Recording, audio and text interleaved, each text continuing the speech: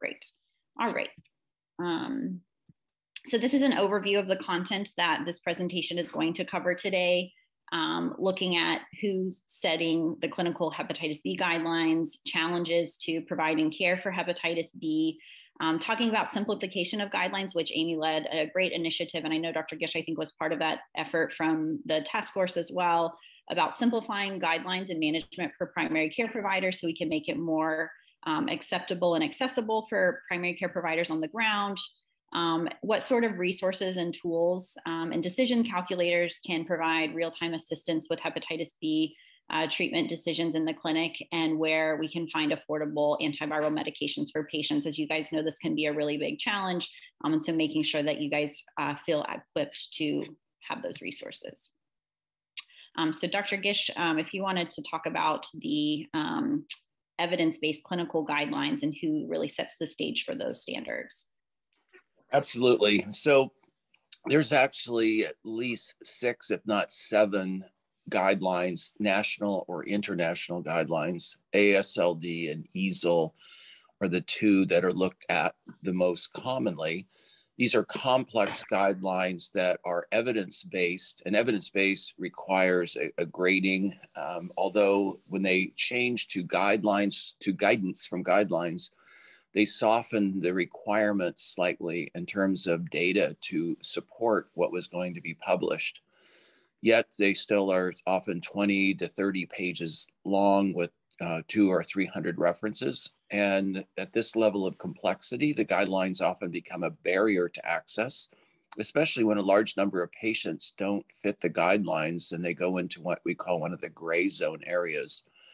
These guidelines are being modified. There's even an idea that the AASLD guidelines will be modified much more quickly than every 5 to 7 years, because things are moving fast and maybe moving even faster in the next few years. EASL guidelines tend to be a little bit more aggressive in terms of both simplifying testing, such as Delta testing. They just said test everybody for Delta who has hepatitis B. And AASLD remains risk-based, which is more complex. One of the challenges with putting risk into any one of the formulas, which the guidelines and guidances still do for a variety of settings, including hepatitis B, is that risk-based testing has failed profoundly in the HIV world and the hepatitis C world. And it's failing so much in the hepatitis B world that we're expecting in any time the CDC to issue recommendations to test all adults for hepatitis B with the triple panel to align with the vaccine recommendations of the ACIP. That's sort of the short story of the guidelines, but they do look at fibrosis, viral load, liver enzymes, presence or absence of cirrhosis, taking into account family history of cirrhosis and liver cancer as some of the top line items for assessing whether a patient should be treated. They also talk about liver cancer surveillance. They don't talk at all about stigma. They talk very little about infectivity. They talk very little about the impact of hepatitis B on the patient's life when they're writing these guidelines. So we're trying to direct the guidance committees to become more patient focused and not so computer analytically focused. And I think that's a pretty good elevator speech. Catherine, are we okay with that? Yeah, that's perfect. Thanks, Dr. Gish. And then I think the next is just really looking at the AASLD publication and practice guidelines as a resource. We'll add this in the chat box as well as a resource for you guys for reference. And there's also additional resources that we'll be providing to you as we move through the presentation today. Any other comments on this paper, Dr. Gish?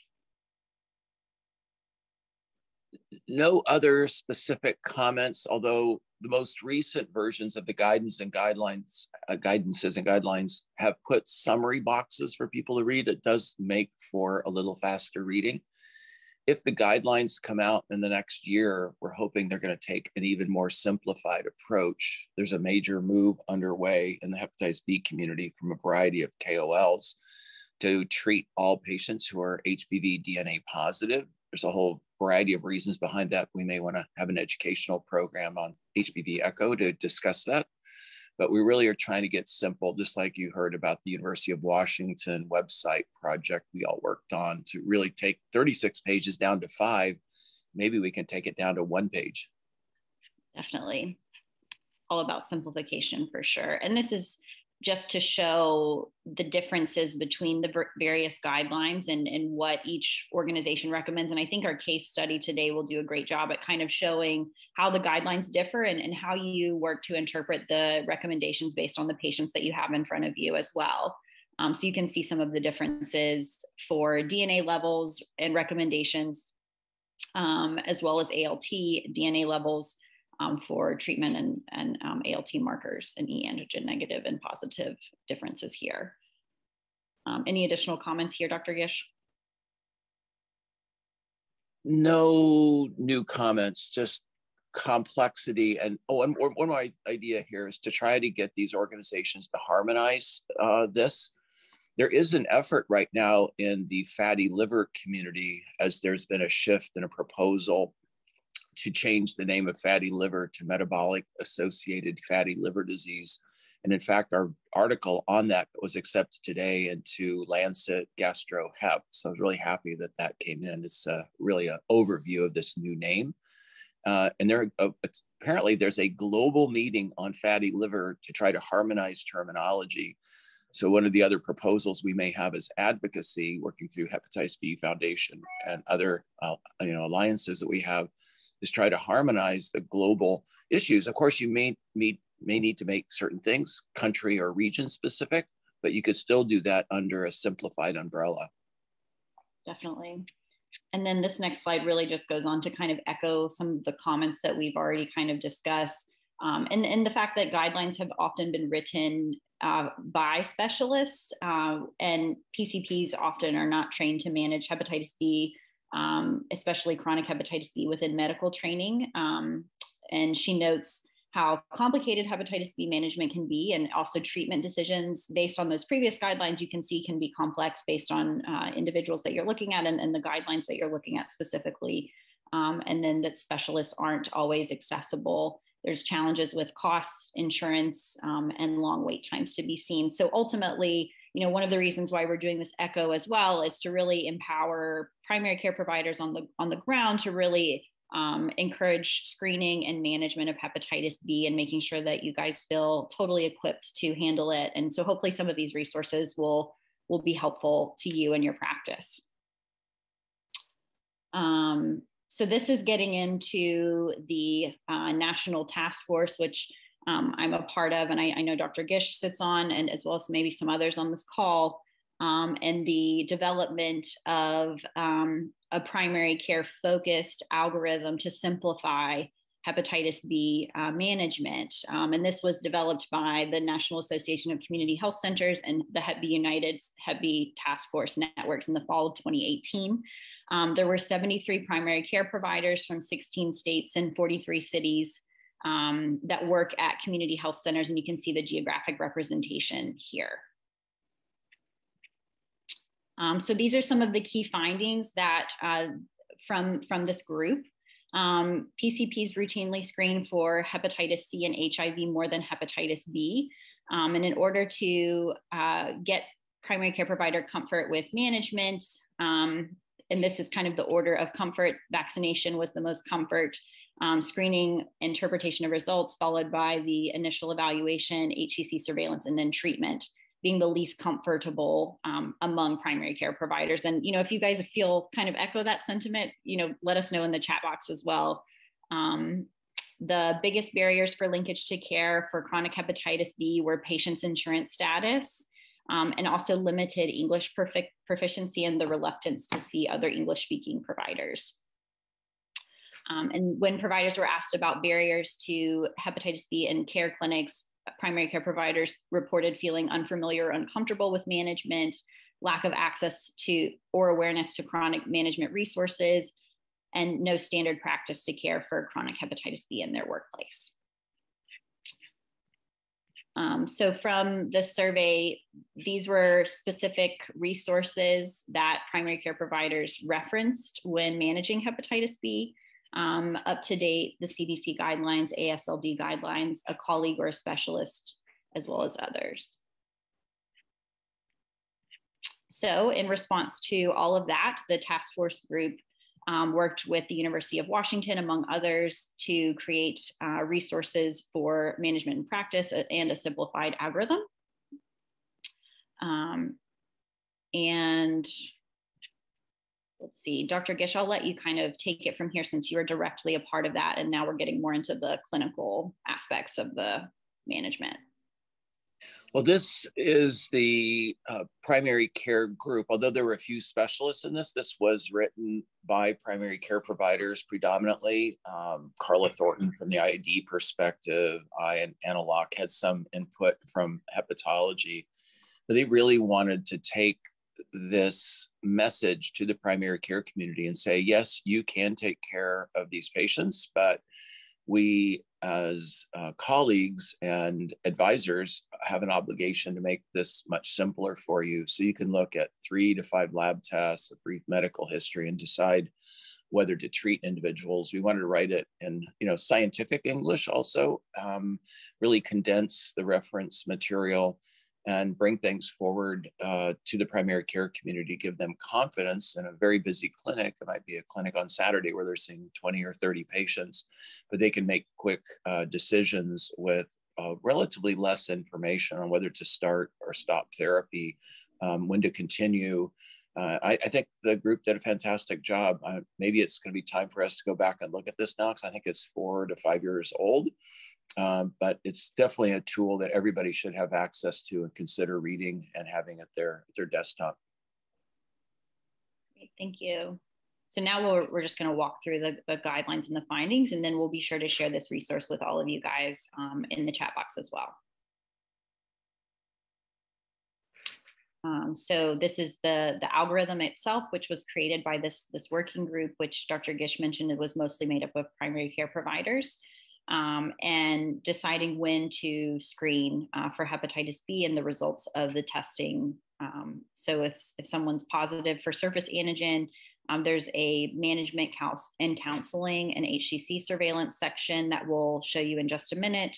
There's also indications for what to do for perinatal hepatitis B management. And then if that individual meets certain criteria, antiviral treatment. And then for negative individuals, looking at specific serology interpretation. If someone is susceptible to hepatitis B, so negative for antibodies and core, vaccinate that individual. And then if they have prior infection, make sure that they are counseled on reactivation. Anything else specifically here, Dr. Gish, you want to add on this basic page? We really wanted to correct the false impression about core antibody being a test that has a high false positive rate. That was true 20 years ago, but as of 2002, the core antibody test was markedly improved by Abbott and Roche.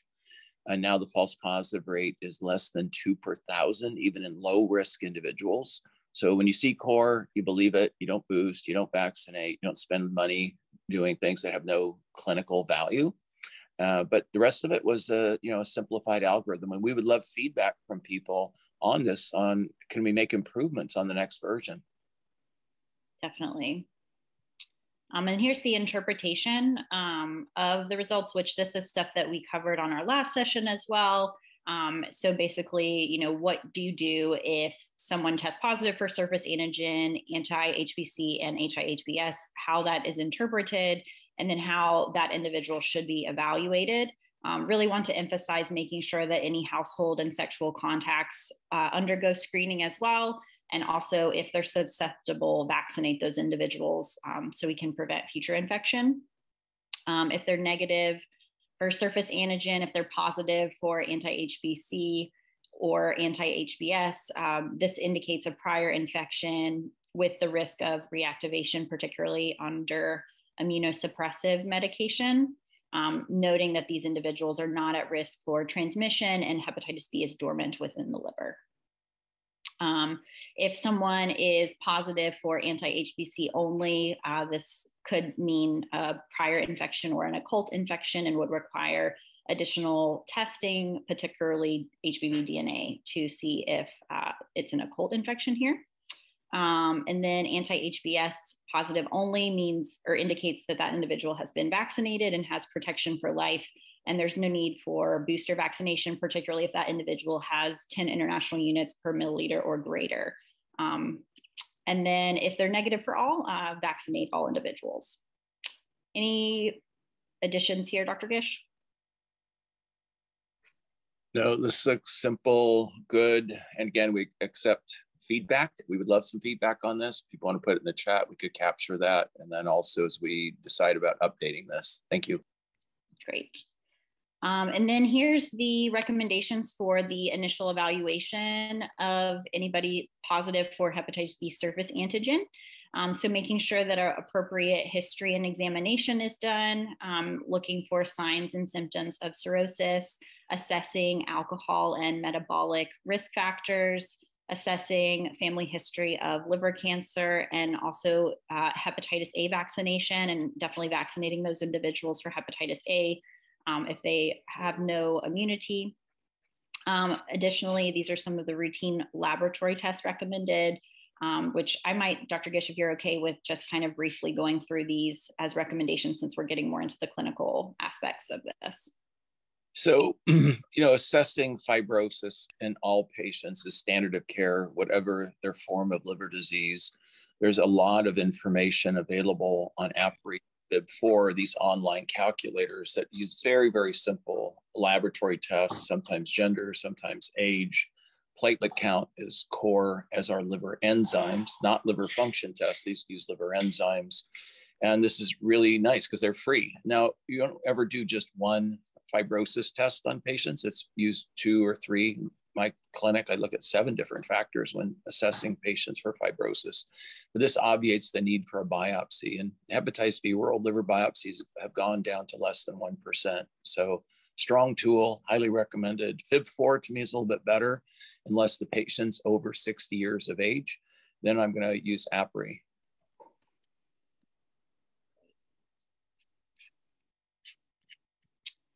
These are additional recommendations on counseling. So making sure that the patient is in follow-up care and has a plan for follow-up care, making sure that they understand and are educated about the need for regular monitoring at minimum every 6 months, and then also monitoring for disease progression here.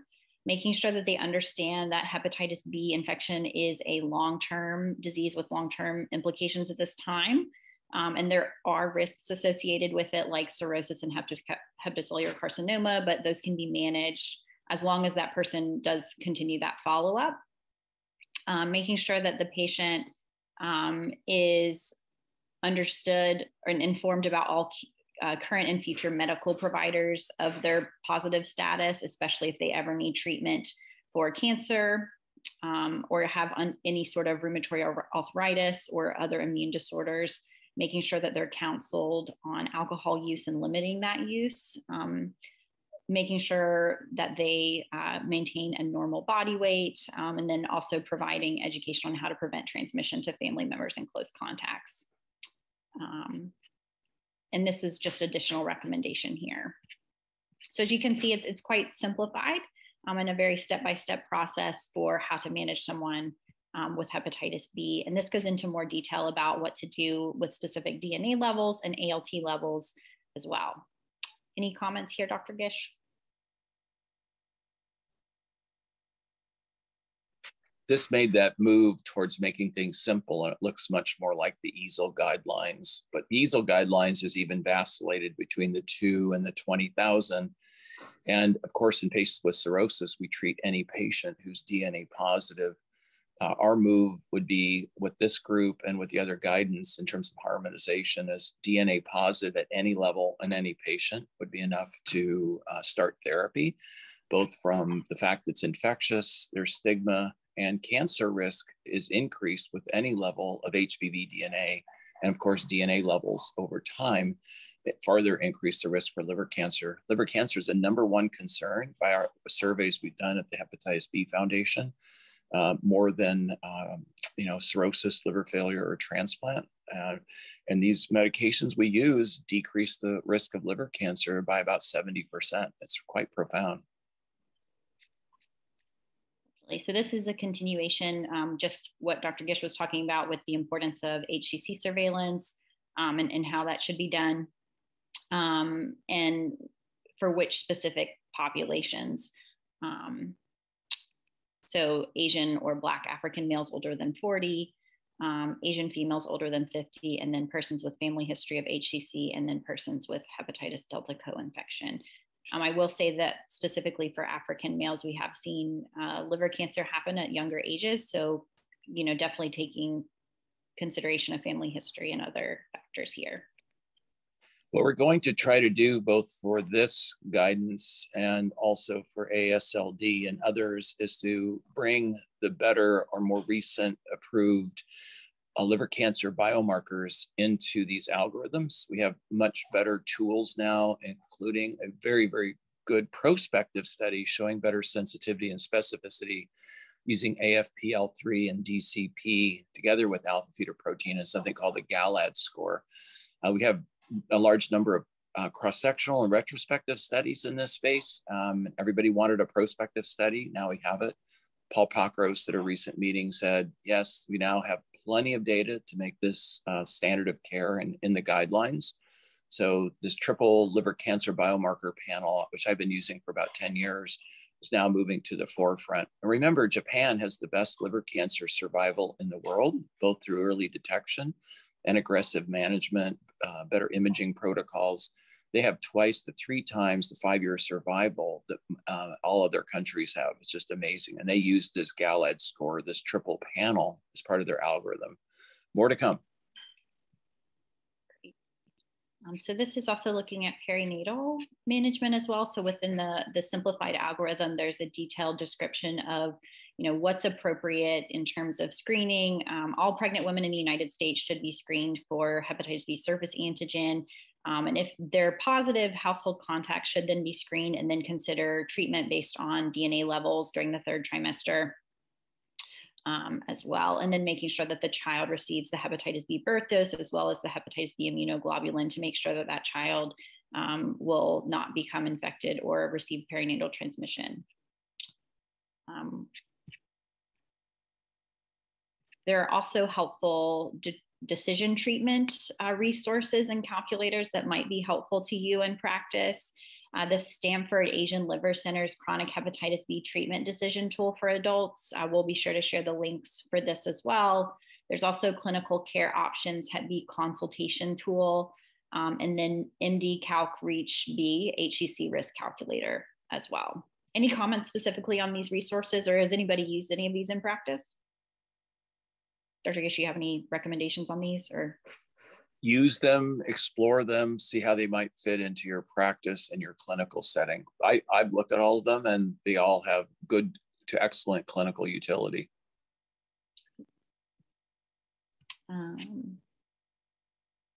So here's the Asian Liver Center resource that was mentioned. So it looks at E antigen level, any cirrhosis or fibrosis score, ALT level, DNA levels as well, and it provides recommendations on how to manage that individual based on those findings. So you can kind of see here kind of what it looks like. This is the Hep B consult algorithm, which is a resource that additionally provides similar information on how to manage an individual based on specific criteria in a specific case. And then this is the Reach B HCC risk estimator as well. So you can kind of see here what sort of items are collected as a part of this. And then it looks at next steps on how to manage that individual based on the findings from the survey and how that was filled out.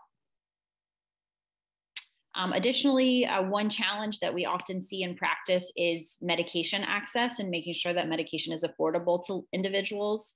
There are some resources that are included within this slide deck, which we will definitely share as well. Gilead has a patient assistant program as well as BMS. Both of those resources offer cost savings for individuals.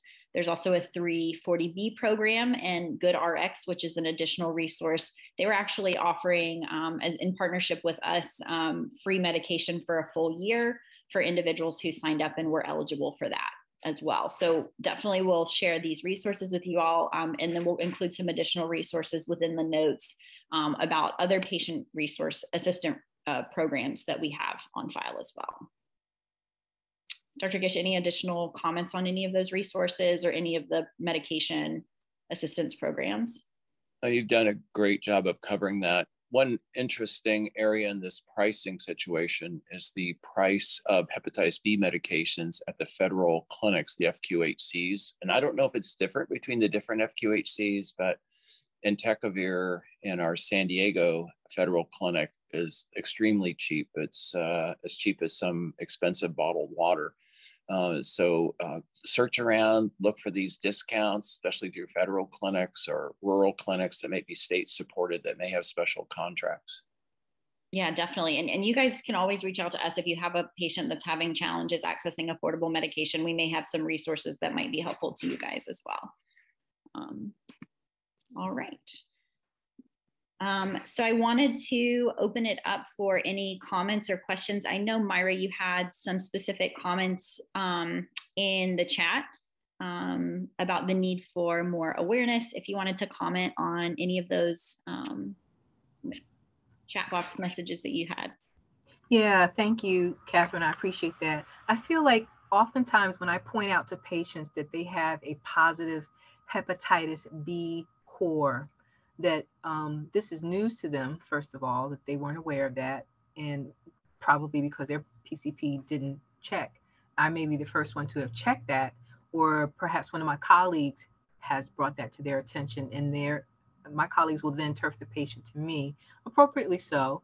And when I express to the patient the need to surveil them every 6 months, and that this could, if at any time they become immunocompromised, be an issue as far as their mortality, they're very surprised to hear that. So I think that being the case, there needs to be a little bit more urgency in ensuring that those populations of patients around the ages of like 24, 23, that they are properly immunized, because they really didn't start immunizing infants for hepatitis B until around 23, 24 years ago, at least not in the area where I practice. That being said, we have a slew of Hep B core positive patients that I'm enlisting my colleagues to help identify, and we're starting to monitor them consistently. Can I make a comment? Yes, please. Catherine? Thanks. So core positive patients, as a general rule, I don't think need regular surveillance. There would be special cases where they may need surveillance. There is a subset if they're core positive only, again, surface antigen negative, surface antibody negative, where they have a cult hepatitis B, and that would be DNA positive and surface antigen negative. It has to do with test sensitivity. Those patients may be at higher risk of progression. So that would be a subgroup that I would consider surveillance on. But in general, core positive, DNA negative don't need surveillance unless they're cirrhotic. Now, the core, meaning they have virus in a cirrhotic patient, probably is going to increase the risk for liver cancer, but you're going to do surveillance in a cirrhotic patient regardless of core testing. So I wouldn't spend too much time on the core world, except to look for OBI, and also to educate patient about risk of reactivation, like you said. Then they should get surveillance if they're immunosuppressed. Right. Thank you.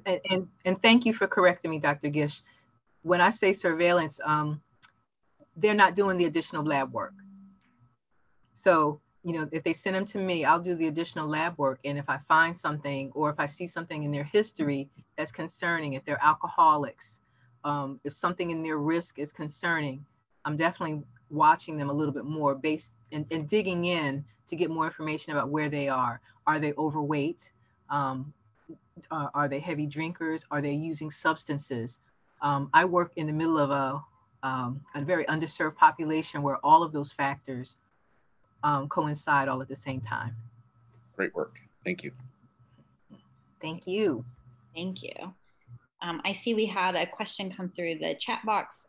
Should sexual susceptible close contacts to an acute case of hepatitis B receive HBIG as well as vaccine for for post-exposure prophylaxis. Good question. Dr. Gish, do you want to answer, or? I want to make sure I heard that correctly, that somebody had a high risk event, whether it's sexual exposure, blood exposure, needle exposure, and the person who donated, so to speak, was hepatitis B positive. Vaccine and HBIG, I believe, is the recommendation in the CDC algorithm that's in MMWR. So I think that's appropriate. You want to get that vaccine on board as soon as possible. The HBIG gives very short-term protection, and the vaccine, of course, gives very long-term protection. And as you know, we have a couple of newer vaccines available. One is the VBI vaccine that was just FDA approved, and that should be available in pharmacies, I think, within a month or so. We also have Heplisav B, which is a 2-dose vaccine with very high antibody responses.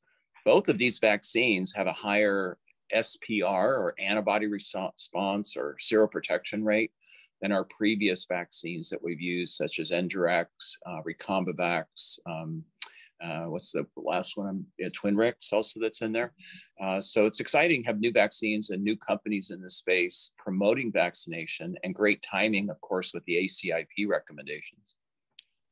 Yeah, definitely. And one thing that we always say at the foundation when we're talking to people who have chronic hepatitis B, we always encourage them to make sure their partner is tested for hepatitis B.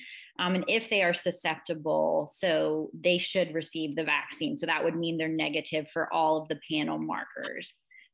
They would need to undergo the series, so they would not be at risk for developing infection or getting transmission from hepatitis from their partner. Can I ask you a question, Catherine? Sure. You just read through that beautiful algorithm. I don't remember us talking during your read through about Delta testing in all B patients. Is that in there, that guidance? So I believe it is as part of the co-infection management for hepatitis B. We kind of brushed over that, but it's on page 4, and I just shared the link with everyone as well. So the serology testing does recommend hepatitis D testing, hepatitis C testing, and HIV testing. And we need to remember hepatitis A, which you plugged in there, I think, earlier. Correct. Yeah. But just so everybody knows, the algorithm that we walked through just now is a really helpful resource. I included within the chat box, and we'll include it within the notes as well. So be sure to share that within your networks, and hopefully that will be a helpful tool for you in the management of people living with hepatitis B as a resource. And if you have questions on treatment access and things like that, you can reach out to us, but we'll also include some resources within the notes for that. Jenny, does that answer your question about vaccination? It does. Thank you so much. No problem. Any other questions or comments? Great job. Thank you. And I'm sorry, everyone, that Amy was not able to make it, but we worked through things. That was one of the best charts that I've seen. Really good job simplifying that, because when I first started looking at the charts, there are a number of different ones out there, as you've indicated, by either ASLD or EASL or other sources, different universities, and it's confusing. But what you presented makes it all very crystal clear, and I look forward to sharing that with my colleagues. Great. That's great feedback. And, as you're using it in practice too, like Dr. Gish mentioned, if you have any feedback or things that you might recommend for making it even more simplified, let us know, and we'll take that back to the group, and, we'll listen to what you guys have to say and your recommendations, and it will certainly be helpful and much appreciated.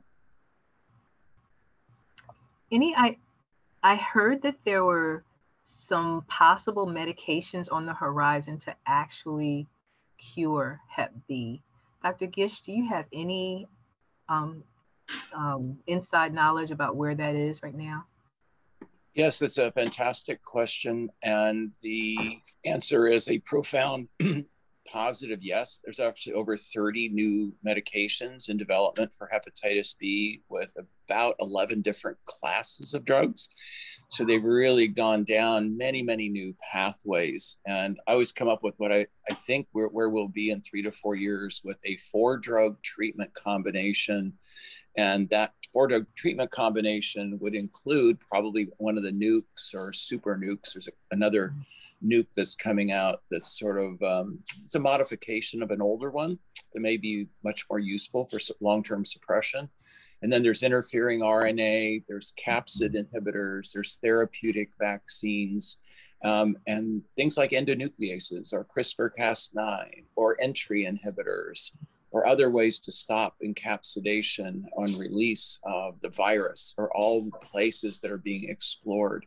That's an amazing development of all the virology we've worked on for 30 years. And then with hepatitis C, and this is back to being a capitalistic society, the return on investments with the hepatitis C drugs was so profound that it captured the attention of the investment community. Without the investors, nothing will happen.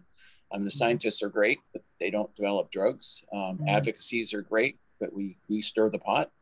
But the investors help make this happen. And a number of companies are getting major investment, although the incremental progress is relatively low.